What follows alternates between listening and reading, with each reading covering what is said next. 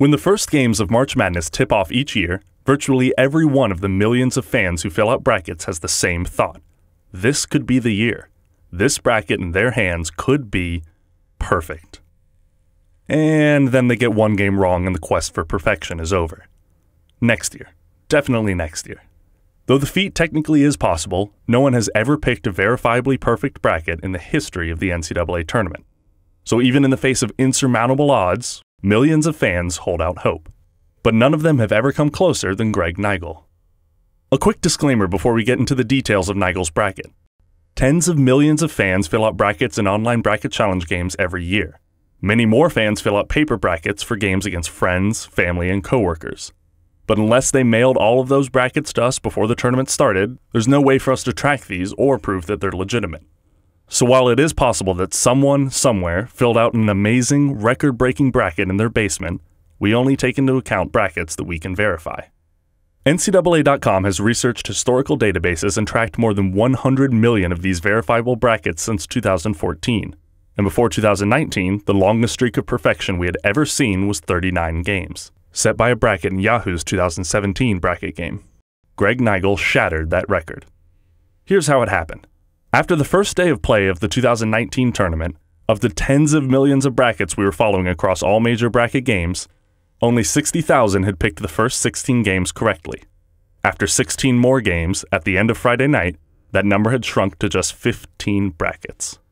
Through the first round of play, those 15 brackets had survived 12 upsets, including 3 12 seeds beating 5 seeds and a 13 topping a 4. After 8 more games Saturday, we were down to just 2 perfect brackets. In Sunday's slate of games, the 2 brackets had identical picks for the first 3 matchups of the day. That included a nail-biting finish to the Duke and UCF game, where the Blue Devils and both brackets barely survived. And Duke survives just barely! But it was the next game that saw them split.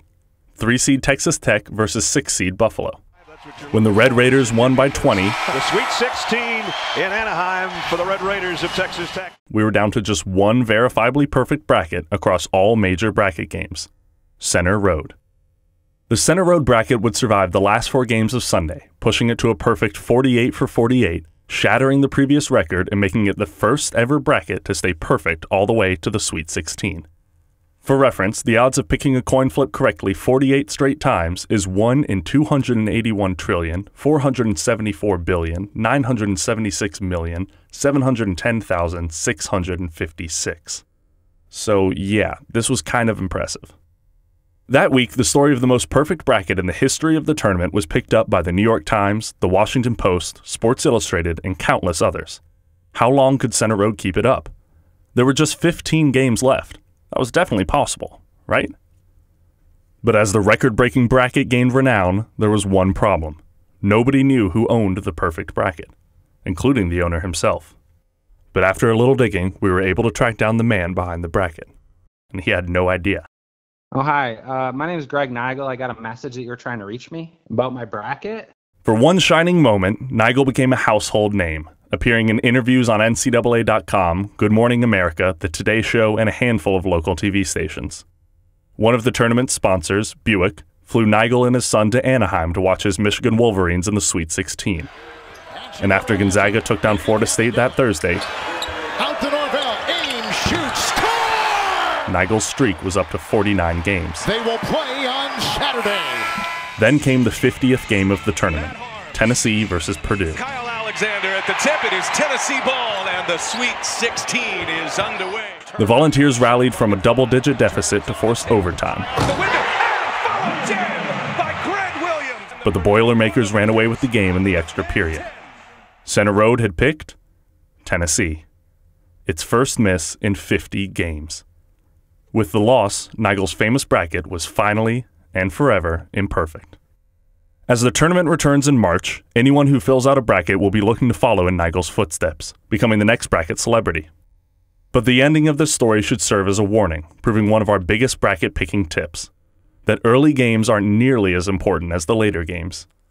Since the value for a correct pick doubles every round, picking one Final Four winner correctly is worth the same amount of points as getting the first 16 games of the tournament right. The bracket that ended up winning our Bracket Challenge game in 2019 started the tournament with only 10 straight correct picks before its first loss.